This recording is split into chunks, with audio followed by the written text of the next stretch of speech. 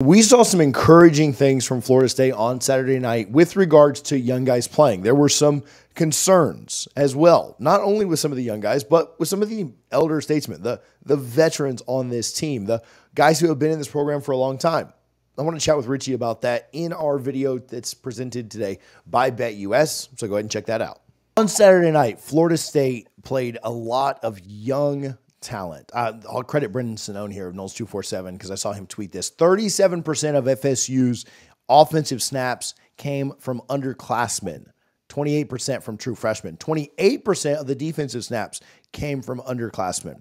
So, you know, the free my youngins hashtag, right? That people were, that the team was going off on. I appreciate the fact that they are moving to that somewhat. I think it's been time, and it's certainly time now. You're not getting that performance out of the older guys. And listen, I'm not here to rail on anybody, but at the end of the day, a lot of these guys have like 6 games left in their FSU careers, right? Yeah. Or they're just careers in general. And if they're not getting it done, we talked about it in the last one. You can't be loyal to a fault. Like, I don't mean this in like a terrible way, but I'm good not seeing 21-1 drop passes on my field anymore. Like I'm good moving on from there. I'm good giving those reps to Moore and McCoy and Hakeem and Ja'Kai. And did Jaylen Brown not play last night? I never saw him catch anything. I don't know if he was in or not, but Benson had a game. Yeah, Malik Benson, I'm fine with that. But the guys who continuously let you down, the guys who continuously how do you get to be in this offense for 5 years and still drop passes? Like I'm good with it. Like I'm good moving on there. And again, nothing's a personal shot at any specific player. It's time to move on. I don't understand, and maybe they don't have a better option, right? Like, Rizzy probably backing him up. I'm probably good on seeing another bad snap ever again at Florida State. Like, if you can't snap the ball, and maybe he was having a bad day, I don't know. If you can't snap the ball, you're not going to be here next year anyway. We need to move to youth. So I appreciate the fact that we have played a lot of youth. I think we need to go to that even more fully, especially, Richie, with the bye week coming up. You have 2 weeks to kind of get ready to do that. But it's the veterans on this team, and the young guys are going to make young guy mistakes. Don't get me wrong. But I'd rather have them making mistakes than the guys that are 4 and 5 years in this system. It is time, and to the staff's credit, right? Like 38% of one, 27% of the other. Like, it's about a third. It's not like they're just. And there are upperclassmen that are playing well, like Ja'Kai, and obviously your defensive line is at times playing really well. Your secondary is fine. But I do think that it's time to go to a lot more young guys because you've seen so much better out of them. And again, I don't know. I'm done with the drops. I'm done with the bad snaps. I'm not even really blaming those guys. I think both of those are, probably on development, right? Like I think some of the worst developers on the team are their coaches. But still, like, it's just time to move on, and it's time to continue that youth movement and getting even more of those young guys in. Florida State is on a bye this week, but that does not mean that you cannot go to BetUS right now and bet on what I think is the best weekend of college football. Listen, Ohio State and Oregon, the Red River rivalry, LSU, and Ole Miss, a ton of really good football. After a week of chaos last week, you are going to want to be betting on the games this weekend. Using our code YouTube150, you can get a 150% sign-up bonus with BetUS on your first deposit. Your next 2 deposits, you get 125% bonus. It's not just a one-time thing. You get them on your first 3 bonuses from BetUS. You will not want to miss out on that. All of that up to like $2K. Make sure that you're betting with BetUS using our code YouTube150. Yeah, no, I absolutely. You're 1-5, and I know Mike Norvell in the back of his mind, he's probably thinking we can still make a bowl. Dude, you're not making a bowl game this year. This team is a 3-4 on a really, really good couple of weeks. You might be a 5-win team. It's not happening. So why are we doing this? Let's get the future ready. Let's get these young guys prepared.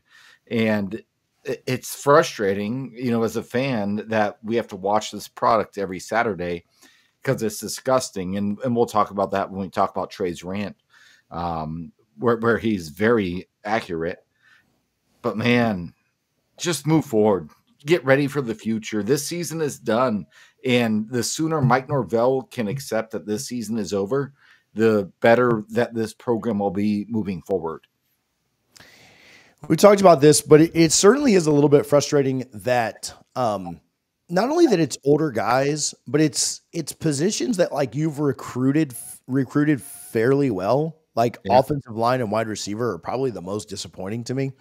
And I don't think anybody thought that, like, again, Seminole legend. I understand he won a championship. This is not a personal attack. Probably a great guy. I feel like you have to preface that every time you are critical of anybody ever.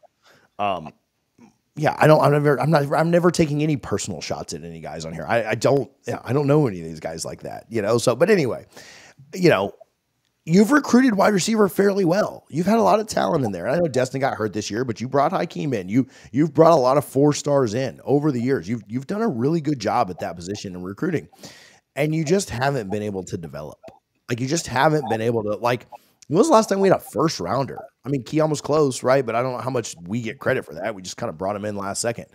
The development at that position is not good. And let's be very fair too. I know that a lot of people went to bat for Alex Atkins, and they love Alex Atkins because he's a great guy and he's so much fun and he's young and hip and cool, all those things. And he's recruited very, very well. What has he done with any of his recruits, man? Like, there's a standard here. This is Florida State, and you just have to be better. You just need to be better at developing talent. And at the end of the day, they're not doing it. And I do think that, the guys and you could talk about other things too. Like, has quarterback development been great at Florida State? Probably not, right? D-line's done pretty well. Linebacker, I mean, Randy hasn't brought in a quality linebacker like ever, so that's a tough one to even judge. And defensive back development's been pretty good. So, there is development happening other places, but man, some of the worst that there is wide receiver and offensive line, and they're the guys that seem to have let you down the most last night or on Saturday night. And so that's certainly where the focus is. But to me, it's not even, I'm not even blaming those kids or those guys, right? Like, people hate when you say kids now because they're getting paid, but they're all still younger than me. So whatever. They're making more than us, TJ. Yeah. I'm not even blaming the players. I don't think they've been set up for success. I don't think they've been developed very well. And unfortunately, they're like the best option you have. But again, that's why I think it's time to just go to the young guys. Like, it's time to move on and just get going, because it's been, man, it is so frustrating to watch a guy that's been in the system for 5 years snap a ball over a quarterback's head when he's driving you down the field against the best defense you're going to play all year. Down 2 scores, you're worried about the team quitting, you're worried about the team checking out, you're worried about the team not playing hard, and you've got a freshman driving you down, and you got a center that snaps the ball over his head. And you're just dog, how is that a real life thing? No, it makes no sense. And again, I cannot give enough kudos to Brock Glenn. He was put into an unbelievable situation. Like, no quarterback should be thrown into that. And the way he handled it, I'll go back. I'm going to try and stay positive here.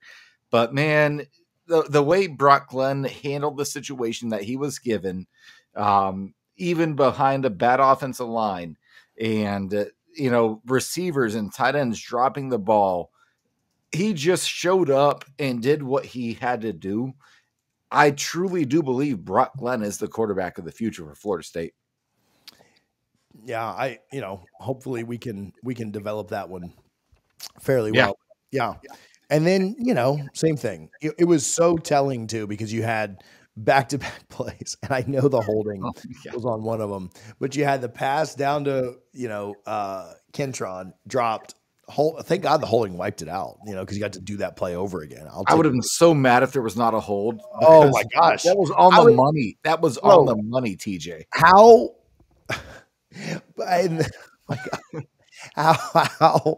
sad is it that you get happy about a hold because it erases a drop?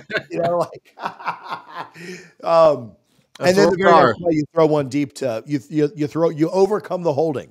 Like, you overcome the holding, and Williamson drops it. Like, back-to-back plays of drops. I was, again, you had the best quarterback grade you've had PFF the entire year, and your wide receivers had their worst grade of the year, right? So, frustrating to see for sure. Hey, if you guys are If you guys are watching live, if you're here with us, please do me a favor. Just hit that subscribe button. I know we have hate watchers. I know we have hate listeners. We appreciate you guys too, but just hit the subscribe button. I saw my buddy Sports Talk Jay, big Tennessee fan, said it doesn't cost you anything and it helps us out. So do that. If you hate us, then maybe you won't do it. But if you really hate us, then you can prove me wrong by doing it. So either way, hit the subscribe button. So let us know your thoughts. What do you think about the youth? Should Florida State continue to integrate more? Should they go way faster to that? Again, you got the bye week built in, so probably a good time to get more and more of those guys installed. We appreciate BetUS for their support. I want to hear from you guys down in the comments. And as always, go Noles.